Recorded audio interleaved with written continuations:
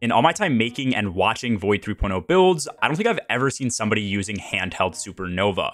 Originally, this video was supposed to be a Vortex Grenade build, and then I tried this thing out and it smacked. I completely forgot this was even in the game, and it's actually pretty broken. Yo, what's going on guys? It's G Miners here, and in this video, as you've probably already seen, we're going to be abusing the living hell out of Handheld Supernova.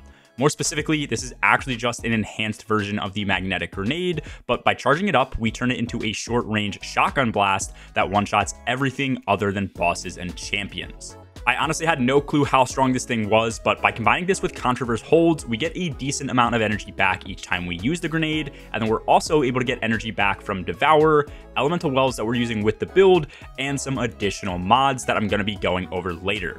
Let me know if you guys personally have used this thing since Witch Queen launched. I honestly had no clue it was this strong in PvE, and if you guys do like these build videos and you want to see more like them, make sure to drop a like and sub down below.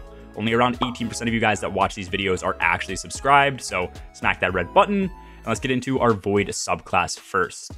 Starting things off for the build for solo play, I generally like running Cataclysmic Nova Bomb. In a group setting, Vortex is usually a better option though, especially against bosses.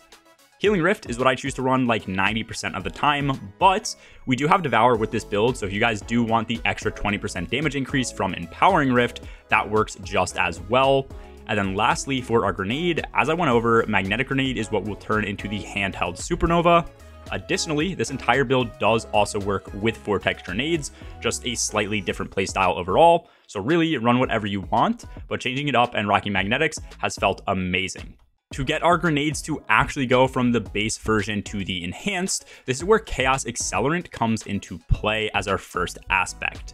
With this, we gain the ability to hold in our grenade to overcharge it, which then beefs up its damage and its effectiveness. For magnetic grenades specifically, this becomes a short-ranged Void Blast, which is what Handheld Supernova used to be before Void was reworked to the 3.0 state. So now, by holding this grenade in, the Void Blast is going to travel around 5 to 10 meters, which is decently close ranged, and then it's also going to be releasing 5 tracking projectiles that can track to one target or multiple.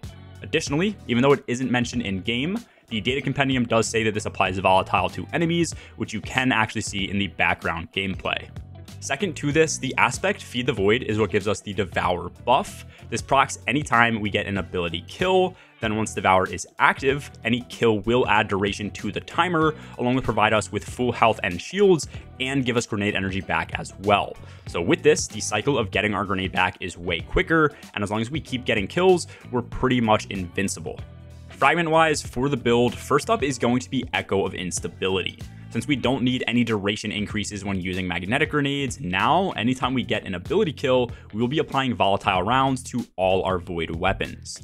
Pairing this with Unforgiven or even Le Monarch is going to be your best bet, both of which are Void, and if you personally aren't using any Void weapons, this can easily be swapped out.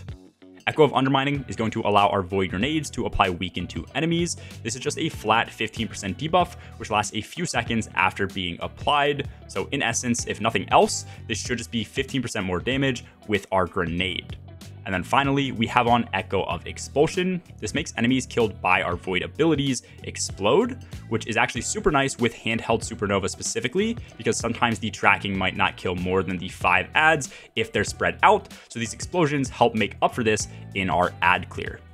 Looking deeper over at Contraverse Hold, the main thing we're getting here is going to be energy back. By charging our Void Grenade and landing it on an enemy, we are going to get a 2000% increase in our base grenade regen rate, and this lasts for 1.75 seconds. So once again, just by landing our grenade, we're going to be getting a huge chunk of energy back over this very short duration. The mod setup we have is also going to be returning the rest of the grenade energy that we need. So first and foremost, we are going to be running Elemental Ordnance. This is going to spawn in elemental wells matching our subclass type whenever we get a grenade kill, so for us, that will be Void Wells.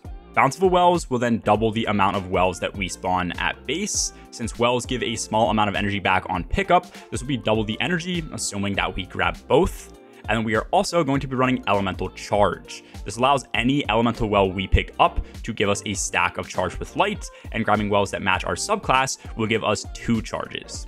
The reason that we are actually going to need these stacks of Charge with Light is because we also have on 2 copies of Firepower with this build. Each copy gives 15% grenade energy back when we throw our grenades, so we now get 30% back instantly, and all this does is consume 1 stack of Charged with Light per grenade we throw. So now with this full setup, we get back 30% of our grenade instantly. We get another 20% back if we grab both of the elemental wells, and then contraverse also gives us a chunk back over time, which should be around 30% just by visual inspection. Lastly, since we are running Devour, depending on the enemy we kill, we will also be getting a significant chunk of energy back. The values of this are on screen now, and you can see that with tankier enemies, we are going to be getting more energy per kill. With all of this, you should have very close to 100% uptime on your grenades. The only time you won't actually have one back is typically if you only get a single red bar kill with it. Other than that, all you really need to do is hold in your grenade, release, grab elemental wells, and repeat.